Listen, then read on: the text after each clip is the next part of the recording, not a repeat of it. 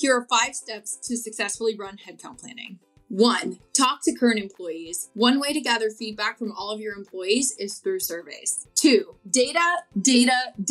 Having data helps you make the best informed decisions, especially when it comes to hiring gaps. 3. Examine your roadmap. It's vital to lay out your business roadmap to make informed hiring decisions. 4. Align stakeholders. Communication is key, and having everyone on board ensures a successfully executed headcount plan. 5. Support new hires. Empower new hires to feel engaged and get on board with your mission. To learn more about headcount planning, check out ChartHop today and